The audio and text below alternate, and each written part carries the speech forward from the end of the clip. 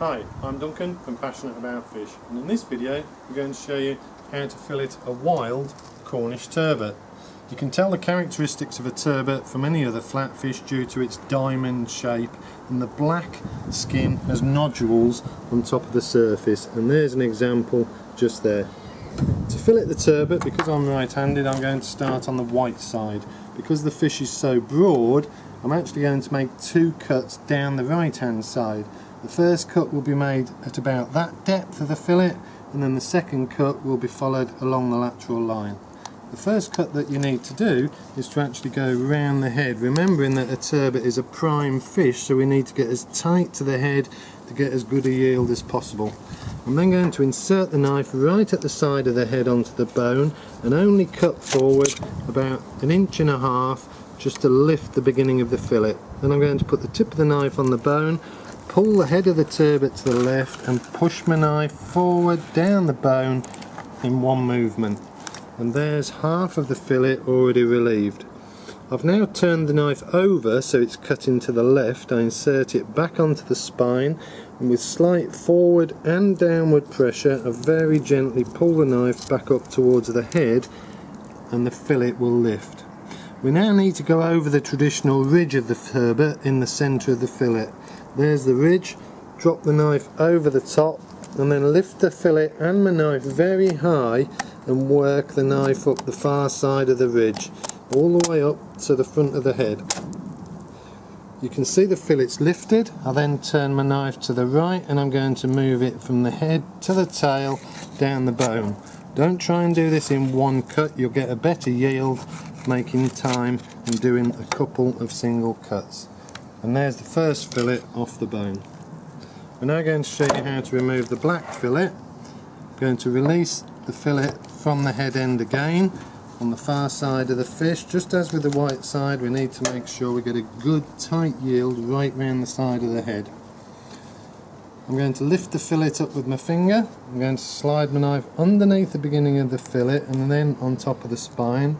And this time I'm going to push my knife in along the right hand side of the lateral line and just pull the knife out the side of the fish, and I've lifted half of the right hand side of the fillet. I then put my knife back in along the bone and just lift the knife out, and we've filleted half the fish again. Turn the blade over, cut into the left hand side, follow the centre of the fish to make sure you're against the ridge along the centre of the fish. Drop the tip of the blade over that ridge. That's a tricky cut that you need to master, and then with the handle lifted very high you should hear that popping noise. We release the fillet away from the ridge, and then very carefully just release the fillet away from around the head. I then turn the handles to the right, and then with 1 or 2 cuts I'll just release the fillet off the bone very carefully, making sure I get a good yield all the way down the length of the fish. We then just need to tidy the fillets up to make them absolutely gorgeous. With the black fillet first, I've actually caught one of the bones from the spine.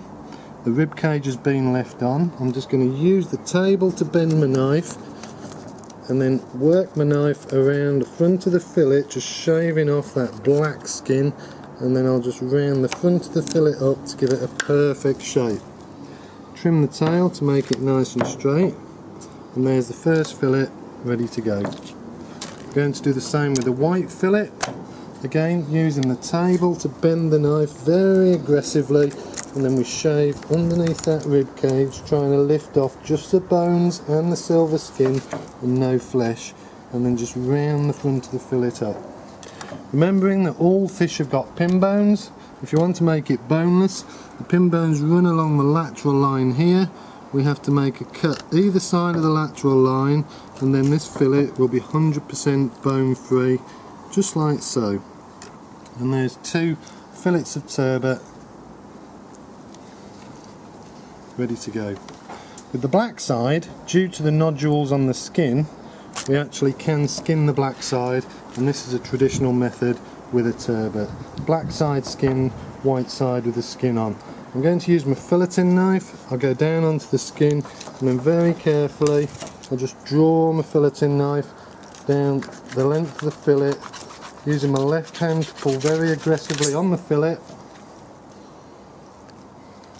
And there's the fillet skimmed. If you do leave a little nodule on, because the nodules do catch under your knife, we'll just go underneath the nodule and shave that off the top of the fillet. And there's 2 turbot fillets ready to go.